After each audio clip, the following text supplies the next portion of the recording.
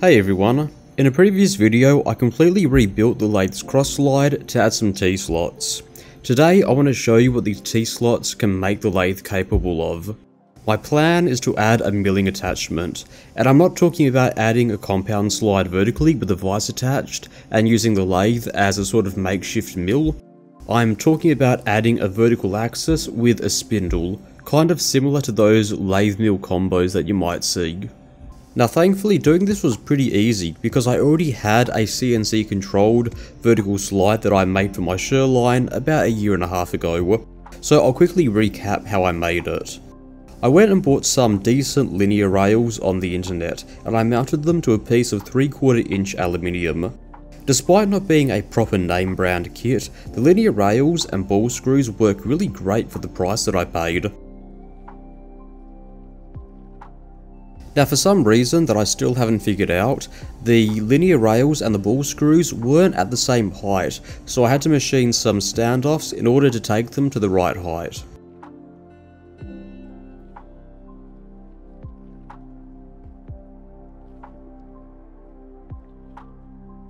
Once that's done, I can screw on a piece of aluminium plate onto which we can then mount the 400-watt spindle.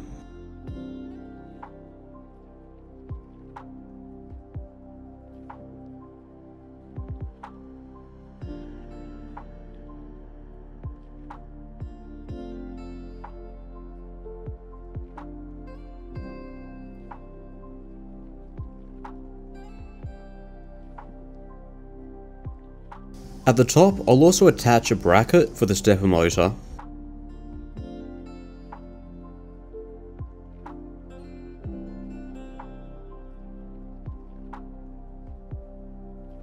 Now normally I'd screw the assembly to this base plate, but there's a few things I need to do first before I can do that. Firstly, I want to clean up this edge. It was all cut by hand at the time using a hacksaw and an angle grinder, and I didn't have a mill to clean up the edge. So I'll quickly use the fly cutter to clean it up.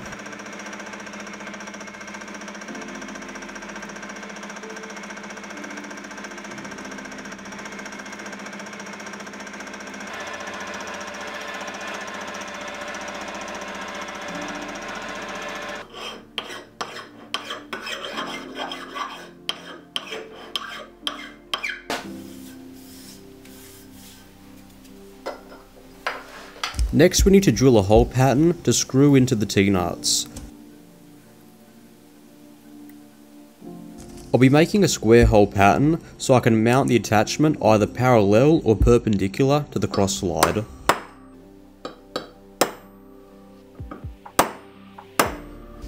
Now I must admit, I didn't plan in advance on actually cutting this aluminium, so actually fixturing this to the mill table was a bit of a challenge because it really was oversized. I eventually settled on drilling the holes over the T-slots and using the bolt holes to clamp the work in place.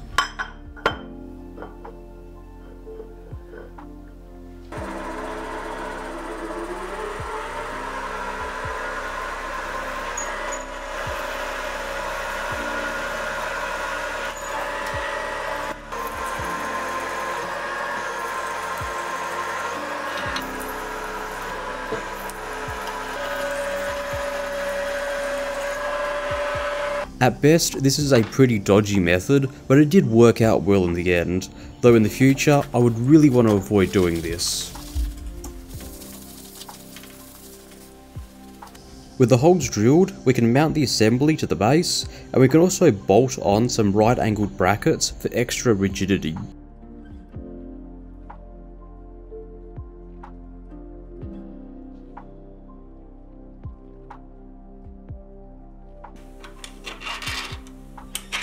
We can now attach it to the Lathe's cross slide.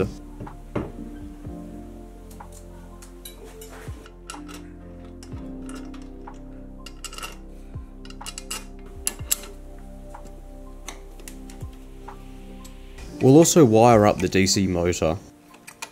Unfortunately though, I couldn't get the stepper motor controller to actually work. Maybe it's having a bit of a bad day, so in the meantime, I'm going to replace it with a temporary hand wheel. And there we have it, a DIY lathe mill combo. Now I know you're going to be asking, why did I do this when I already had a perfectly good milling machine?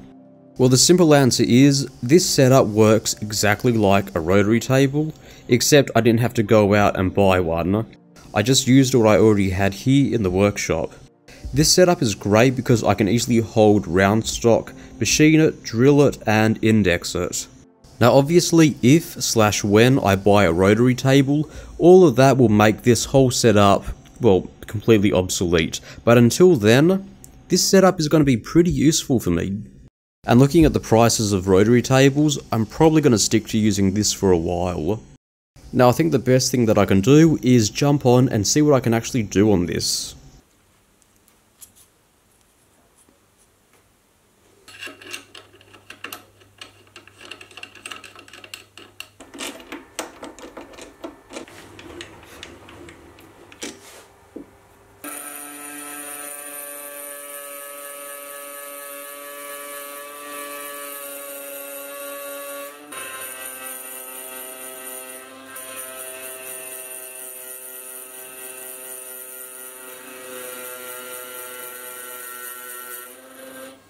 Not exactly liking the sound of that. Sure, it's making chips, but the surface finish looks pretty awful. I'm probably getting the tool geometry pretty wrong here, so I'll probably have to come back and revisit it at a later date.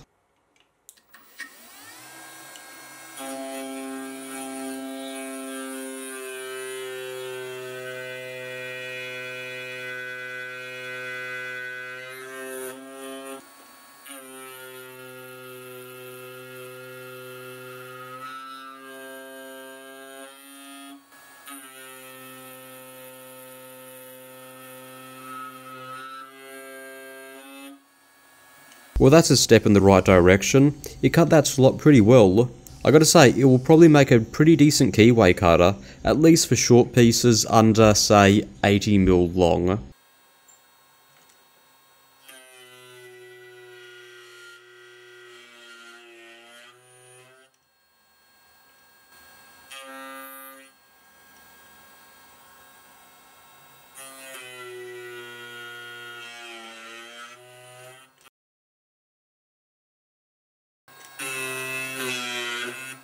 Now what I just demonstrated was a big advantage. I was able to index the part, pretty much rotate it, and I squared off the end.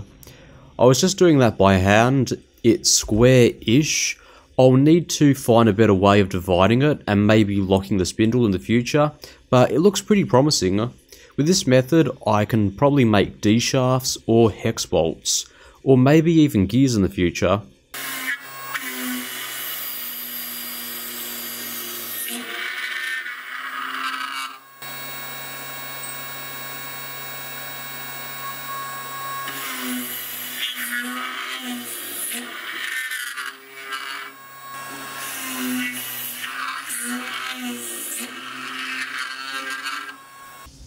Well, I gotta say, I'm pretty impressed with that. If you want to make a whole pattern like the one I just did, a setup like this can be really advantageous and useful. Now, I haven't explored the full capabilities of this attachment yet. There is a lot more to come out of it, but I'm gonna leave it there. I hope you really enjoyed watching this, I hope you learned something, and with that, thank you very much for watching. See you next time.